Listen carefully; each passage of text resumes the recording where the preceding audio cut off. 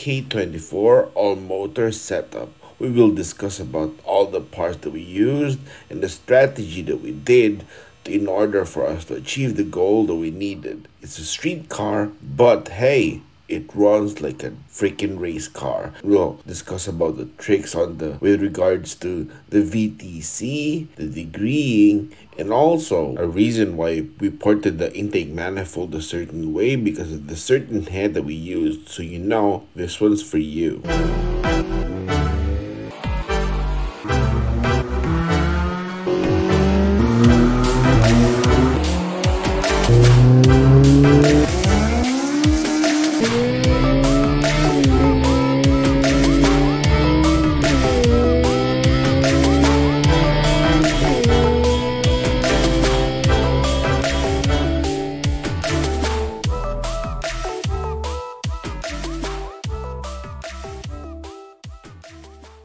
Alright, we actually used an RBC head, and you can see here, I want to show you something. Notice from the bowl, it transitions really well into the valve seat here. That doesn't mean it has to be this way for a K series or whatever. It goes for all kinds of platform or engines. For either D series, H series, or B series, you need that transition well. Because when the valve is closed, the flow is stacked there. So when the valve opens, you'd want it to flow really good into the chamber, making the engine more efficient. So look at this, you can see the bowl and the transition really good, right? Yeah.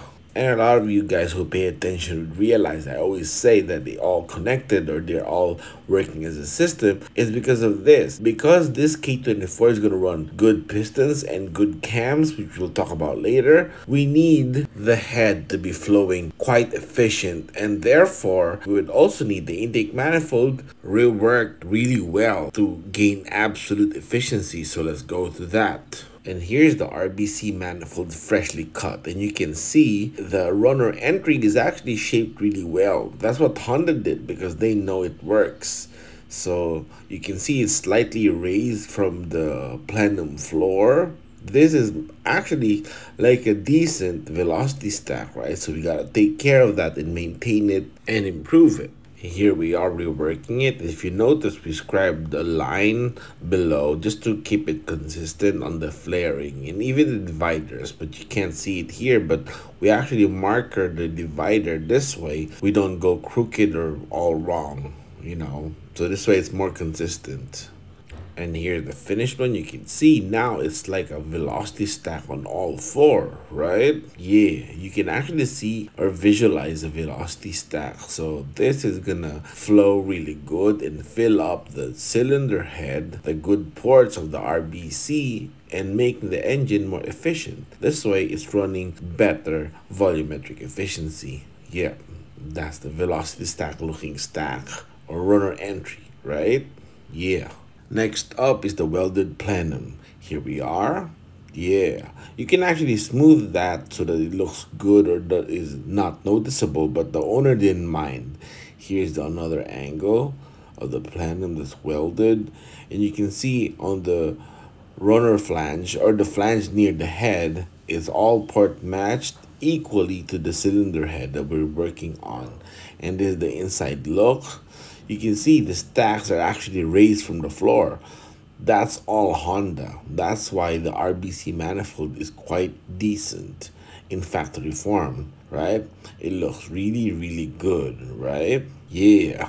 And if you're liking the video so far, hit the subscribe button and the bell, you know, just again, subscribe and the bell, so this way you're notified, and hit the like button because it helps generate more views and get spread out really good. Of course, the super thanks option is also there, and you guys are amazing for that. Thank you so much. Right now, here we are with a block with the OEM main bearings ready, and it's brand new. It's actually coated. Okay, now we drop in the crank. That's the main girdle. You can see the bearings are brand new. All right, now we drop in the crank here, and it's torqued really good. You know, it's back at its home. It's gonna be there permanently. There, it's so snug and all that. And because the crank is in its place now, time to go to the pistons. Ta-da! the Arias 87mm bore pistons. They're actually second hand, and when we cleaned them, I was surprised it was like looking like brand new. That's because it was not overused or run too much timing. And here's the K1 rods that we're planning to use. Yeah, it looks good. And look, the pistons they actually look brand new, but they actually second hand.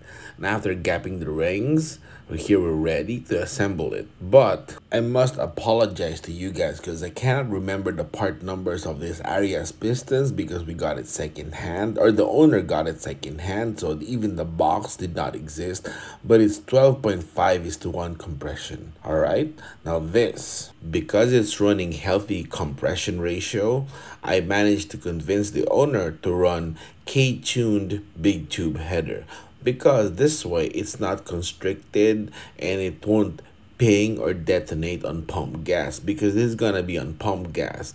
This is a street car, not a race car, so no E85, no methanol, nothing like that. This is gonna be pump gas on a muffler on a street car, on actually an actual 4-door. So hey, that's cool.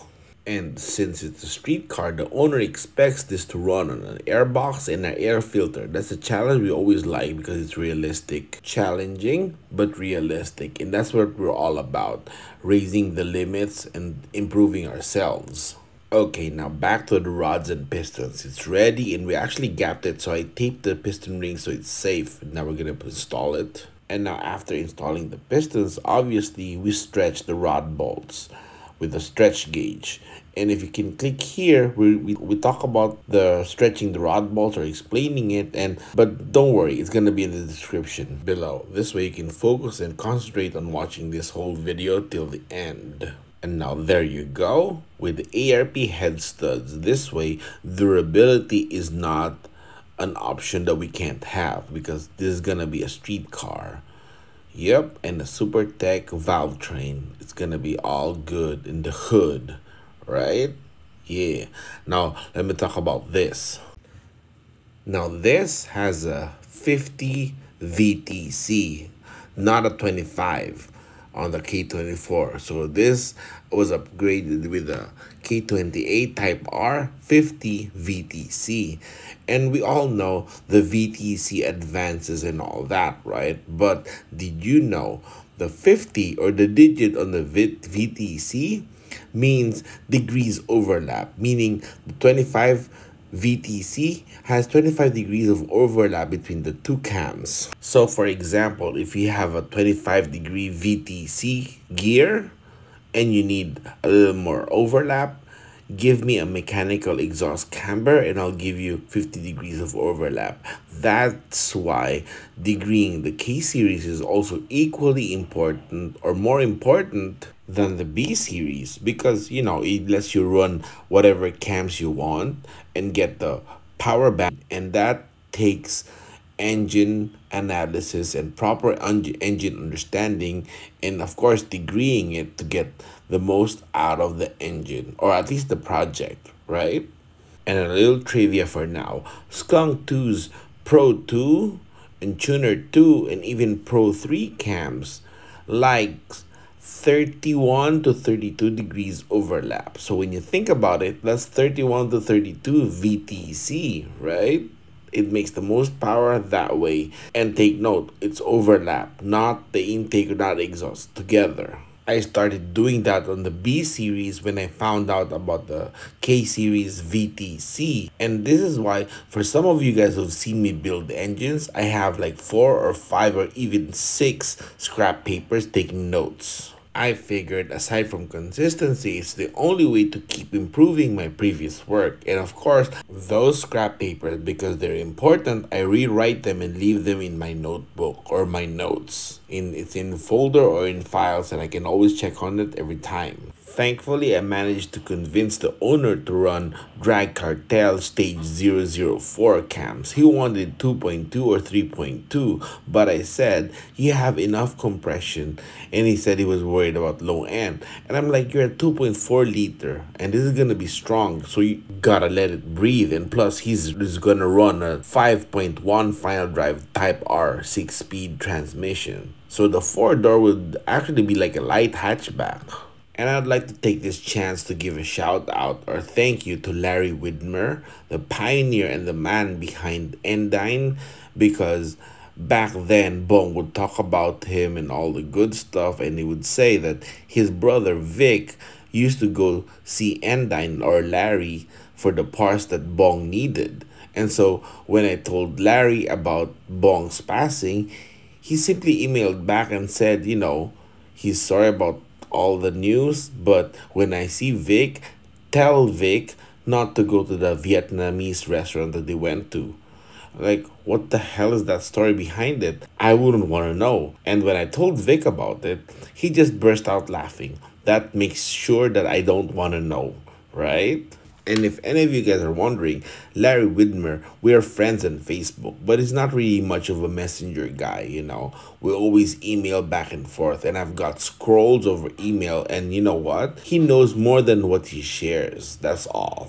And because we didn't get to make a video about this RBC head, you can click here for the RBB K-series porting that we did. This is loved by the circuit racers because it gets good airspeed and the port volume is just perfect. You know, you can run a bigger cam than usual and still not lose the mid-range.